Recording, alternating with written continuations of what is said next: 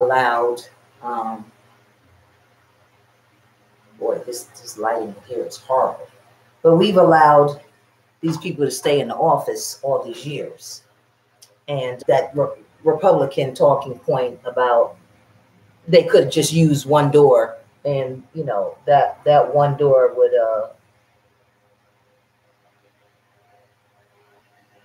the gunman would only have one door to go in. Okay, but then every 1,200 people would only have one door to go out. So,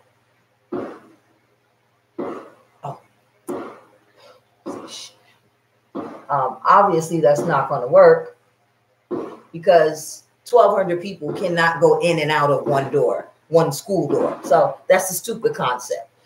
And then I said to her, lady, tell me why you want that gun. What do you need the gun for? Because the Second Amendment was so that renegade people that worked for the Army would not go and harm people and go on people's farms and go on people's houses and, kidnap their daughters. That's literally what the Second Amendment was for. They didn't have telephones back then. They didn't have electricity back then. Somebody deputized you and they made you part of the Army. So there was no way until the cavalry came, until,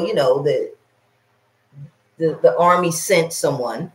There was no way for anybody to pick up the phone and say and verify, yes, we sent them. There was no way for anybody to know that. So that's where the Second Amendment came from, people. Come on, pick up a book, watch a movie.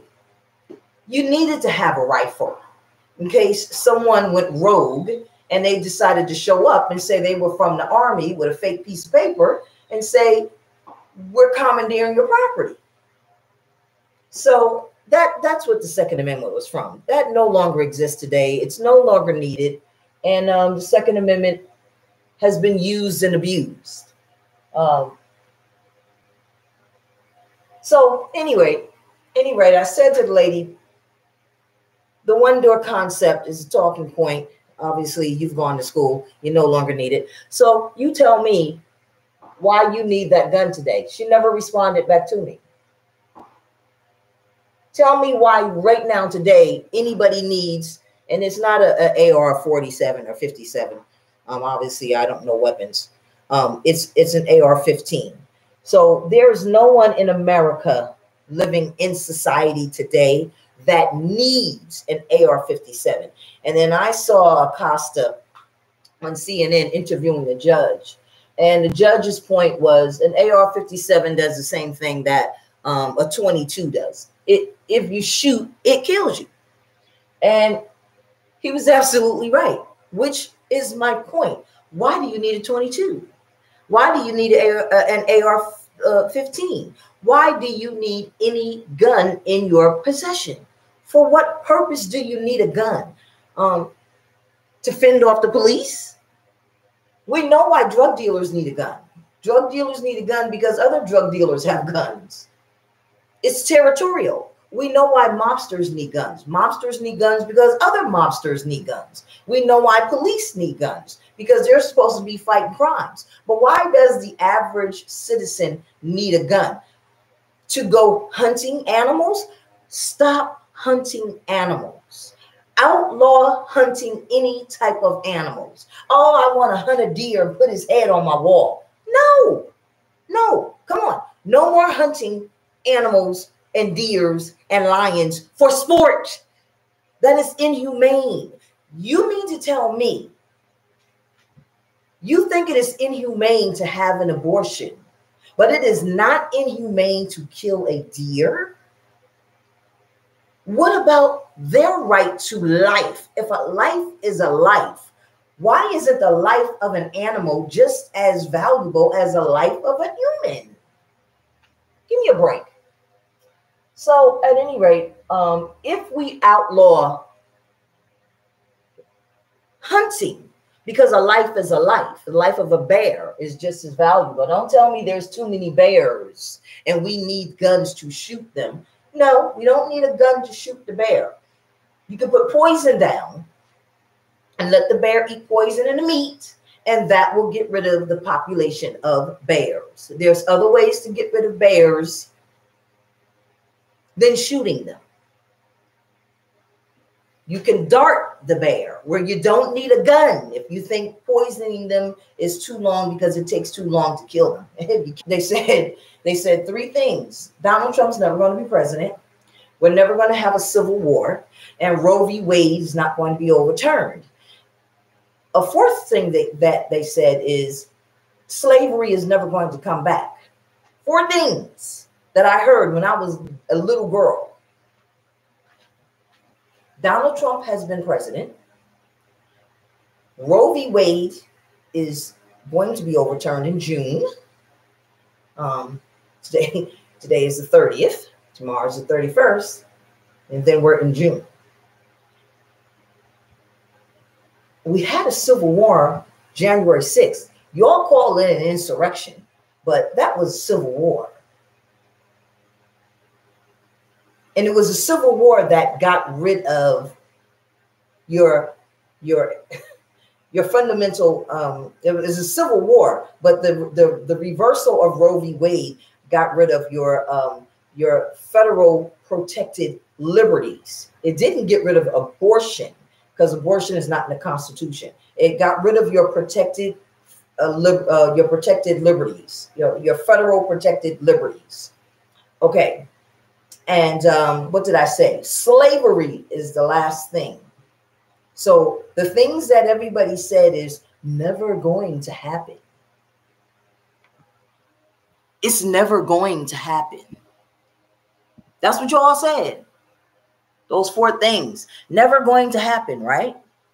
Well, 3 of the 4 have already happened. So check back with me in about 4 years.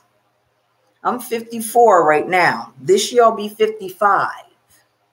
4 years, I'll be 59. So right before my 59th birthday, I'll be checking in again. And I can guarantee you, we're going to be talking about slavery. Now, they're not going to have enough white population to start the slavery. Because, those babies have to grow up. But that white population, those babies that they're going to force those white women to have, those babies are going to be 4 years old. You'll think I'm playing. You'll think this is a joke. This is not a joke. This is not a joke. So, I'm making this video because I would like for regular non-MAGA Republicans to please start voting for progressives in the June election. And I would like for you guys to vote for progressives in, because why am I asking regular Republicans to vote for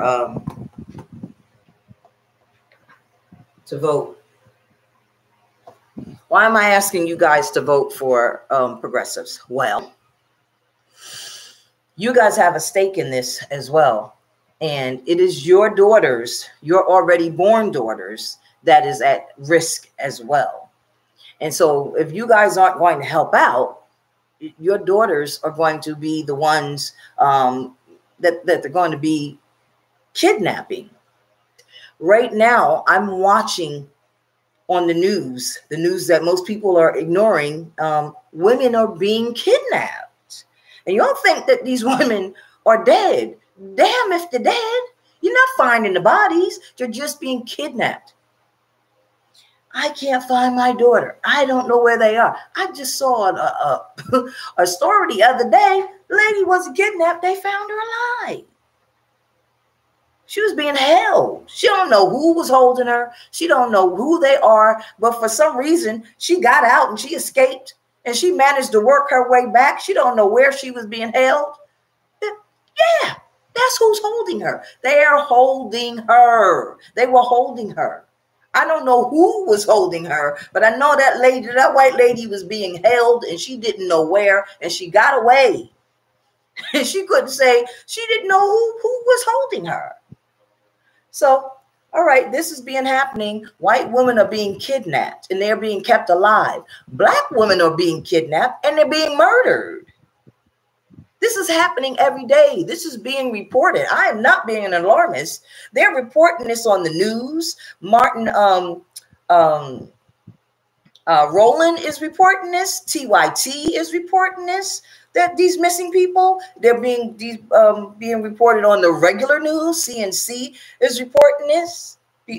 Fox is not reporting it. NJN 101.5 is not reporting it. Oh, damn it.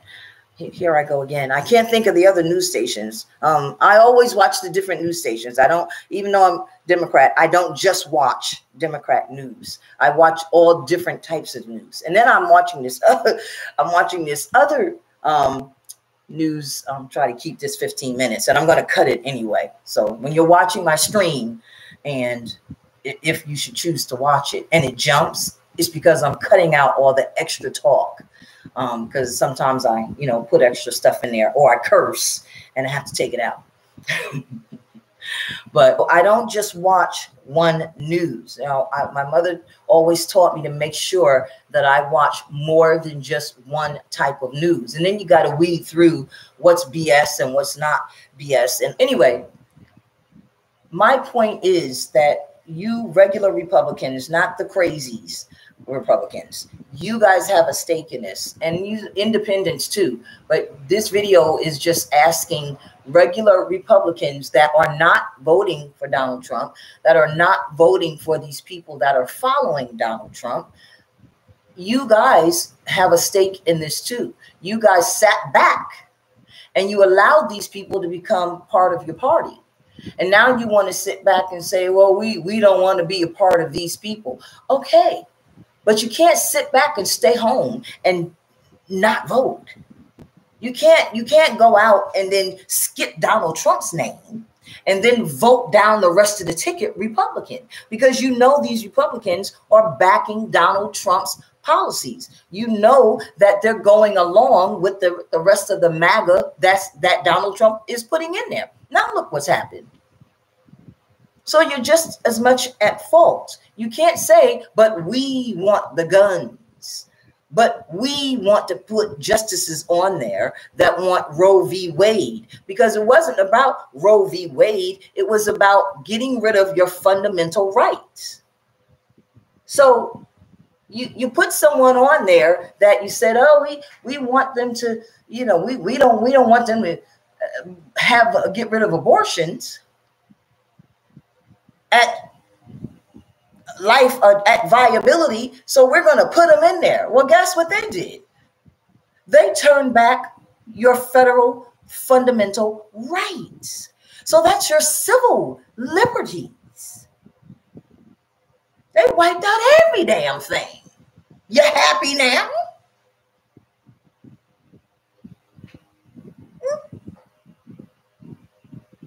They didn't just, because the man even said, Alito said, there's no abortion rights in the Constitution. That's preposterous. He wiped out everything. He even wiped out the fact that Justice Thomas no longer has a right to be a justice. Because the thing that made him able to be on a black justice on the court that he sits on was a civil right, a constitutionally, federally protected fundamental civil right. That is the thing that caused them to have the right to make their own decision about their body. That's the thing that they overturned. They didn't overturn abortion. It was the right to choose. And that is what they all are going to overturn. So you regular Republicans that went along with this thing about viability of life. Anyway, you guys need to help out, because those children who died, it's on everybody's hands. And we've had these Democrats and Republicans in office for 30 years. Nothing is getting done in this country. No laws are being passed. What are we going to do now? We're at, whether you're Democrat, whether you're Republican, or whether you're independent, or whether you're not even registered to vote, Donald Trump is running in 2024. Let's real talk now. And Joe Biden and Kamala Harris are going to be running again. We don't want either of them. I know I don't. So we had to get rid of Donald Trump. So we put Biden in, and he selected Kamala as his running mate. We never wanted her in the first place. So we got rid of Trump.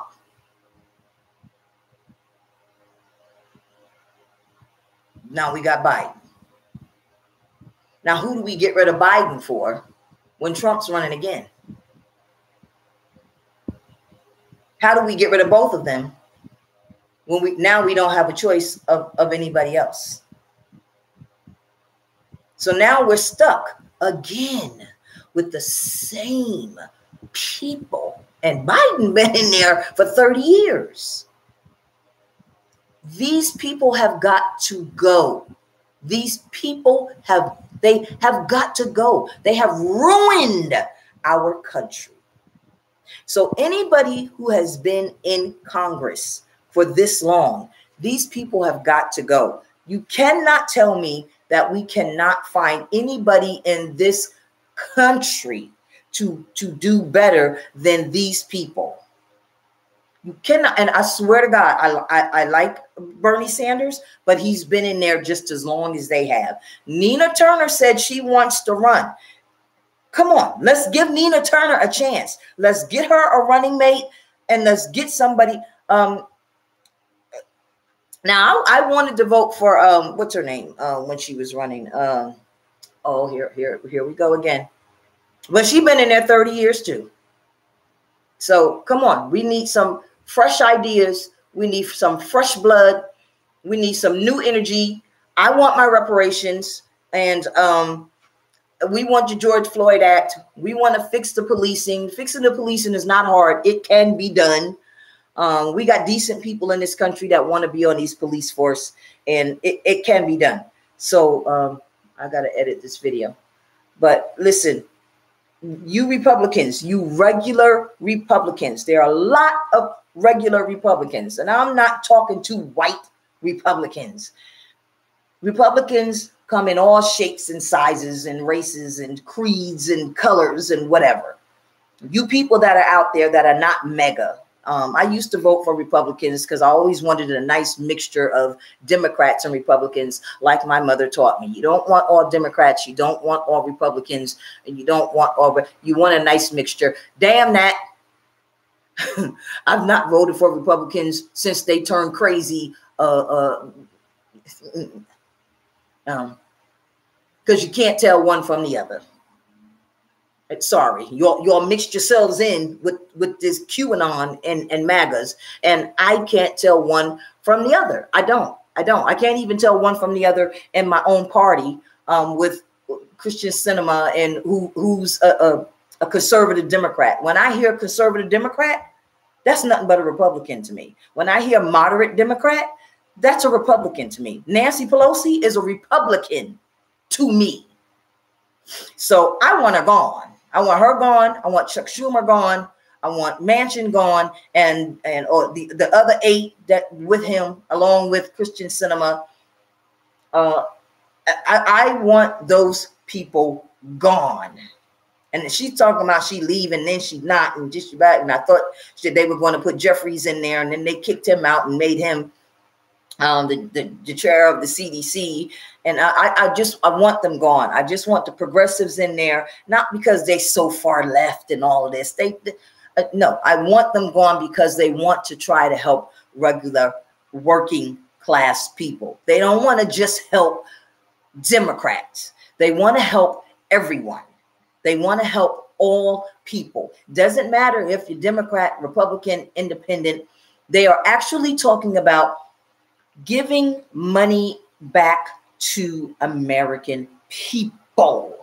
They're not trying to ruin big business. They know that we need big business to run our country, but they're talking about making America strong, making American families strong, and helping poor working people, and then helping people who are poverty stricken. What is the matter with that? What is the matter with that? Restructuring the way that we spend tax dollars in America. That is what progressives are talking about. They're not talking about bankrupting America by a handout to poor people. And that's a stupid concept. So anyway, there's a lot of money being spent, and bankrupting America is taking $1 billion, $2 billion, and sending it to Ukraine. And an open checkbook. Every time there's a war, we have an open checkbook. Unending money. We're never getting that money back. And then we take their citizens, bring them here. And it's free welfare, free Medicaid, free welfare, reparations. We feel sorry for you. Here's grant money. Start a business. Skin is white as shit. White as snow. White as the snow that fall from the goddamn. See my because I wind up cursing. But we can give them white-skinned people money. But what about the white-skinned people in America? Why can't they get that money? Why can't they get grant money? Why? Because they poor? I don't ever hear anybody talk about giving white-skinned poor people money in America for anything. I never hear about that. Why? Why can't white people in America get grant money to start a business that's poor? Why? You don't think they know how to manage money? So it's like I hear this same old argument over and over, and then I keep hearing about inflation. I'm gonna do a separate video about inflation. I'm not gonna go into it now because this video is 27 minutes long. Even though I'm gonna cut it, I'm gonna edit it because I gotta get rid of the curse words. But inflation, my ass. Inflation is a hoax that they used on Black and poor people all the way back before there was electricity. So I'm going to do a video about inflation. All right, I have to go. Then I have to cut this video. Have a nice day.